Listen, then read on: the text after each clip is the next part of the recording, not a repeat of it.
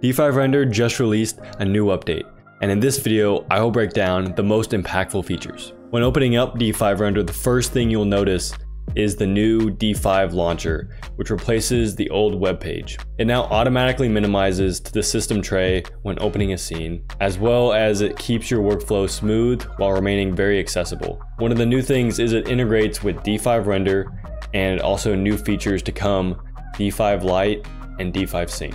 But it also has future updates that will bring more tools and resources as well. That brings us to our first new feature within D5 2.11, which is the Advanced Brush tool. Previously in D5 Render, you've been able to use the Scatter tool to select vegetation and then paint it onto your model. Now, there have been some limitations to that where it's not as customizable for the areas that you can paint it unless you go back to your 3D model and adjust that. But with this new update in D5 Render, you have the ability using the Advanced Brush to select the same assets that you want to paint for vegetation, but instead of painting it to a surface, you have the flexibility to use a brush and adjust the radius and paint it to wherever you want in your project. And so as you see, it instantly populates after I've brushed over the area. And so within this tool, you have the flexibility to adjust each individual vegetation element, the scaling, how often it is produced within that area, as well as the collision volume, which kind of dictates, how close it is to other assets and how spread out it is. But if you don't like the current path that you've created, you don't have to delete it. You can go back and edit the path.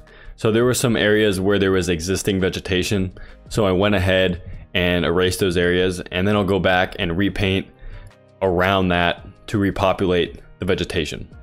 And just like that, within the snap of my fingers, it repopulates.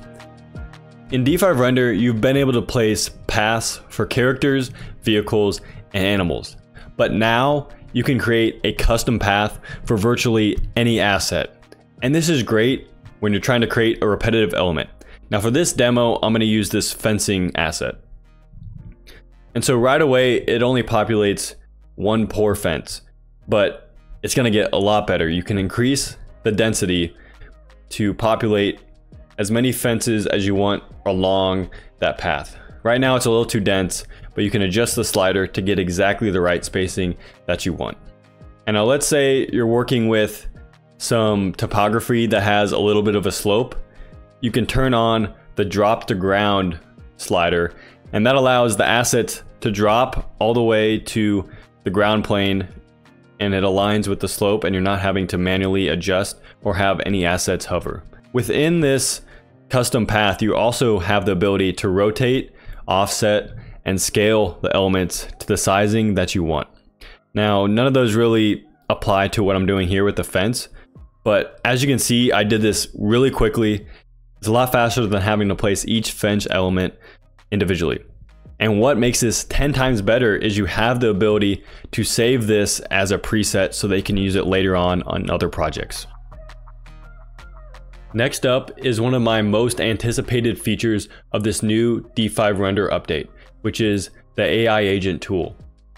Now this is an intelligent design assistant that helps you do things like smart planting by allowing you to enter your site location and preferences to generate a landscape, as well as turning that landscape into a plant schedule that you can easily export. And finally, it also includes a D5 bot, which is your go-to assistant for D5 related questions. Now this AI agent is probably the best tool out of all the rendering softwares for beginners because it allows you to talk to the D5 bot to learn the software without having to spend hours figuring it out on your own and watching tutorials. So for instance, I'll ask, how do I create a realistic rendering? And so it'll process for a little bit and then come back with some keys, and we'll come back with some key steps to walk me through the best way to create a realistic rendering within D5, covering environmental setup, materials, lighting, landscape, and output.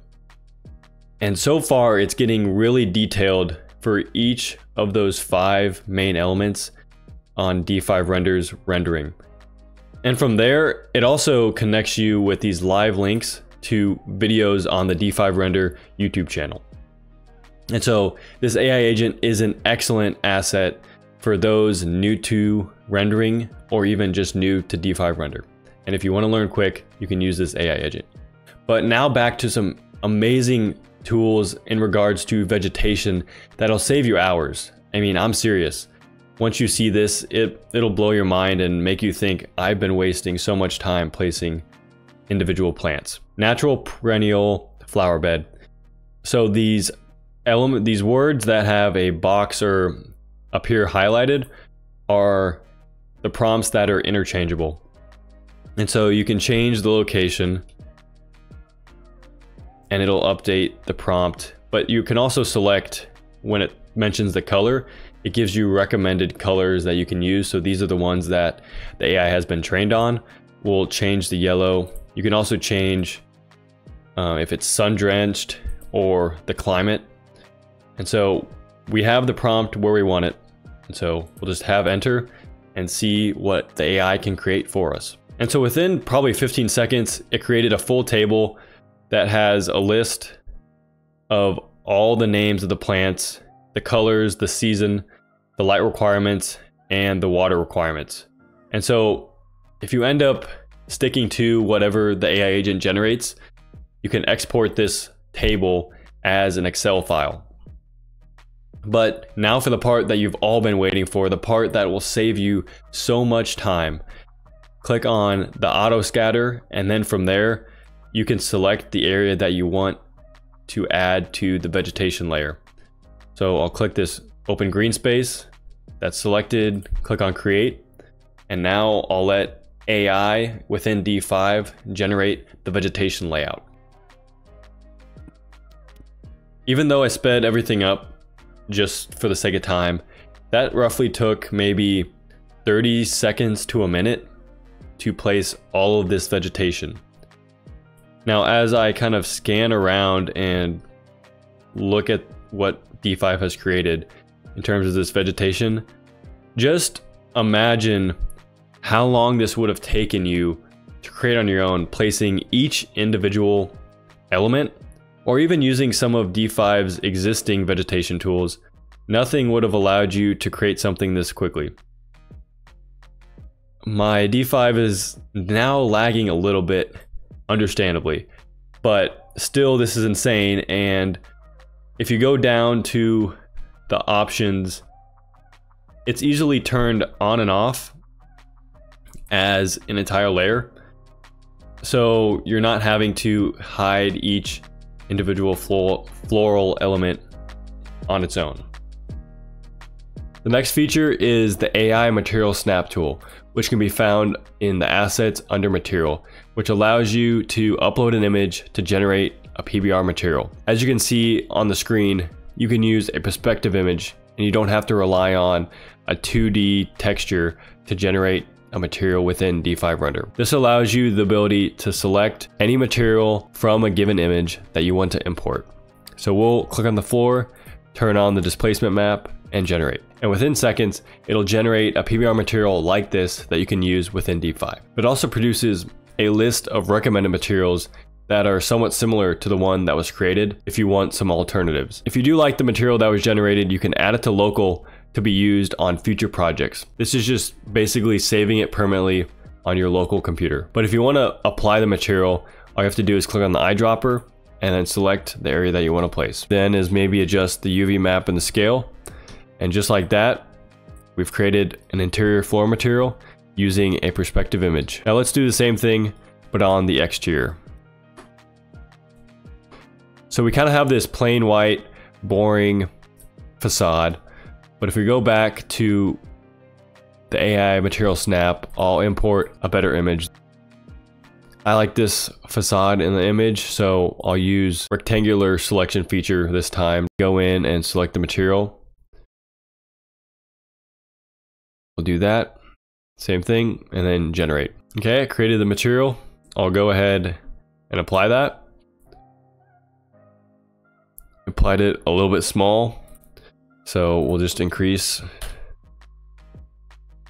the UV a little bit. And just like that, you have a newly generated PBR material that you can use on all your projects.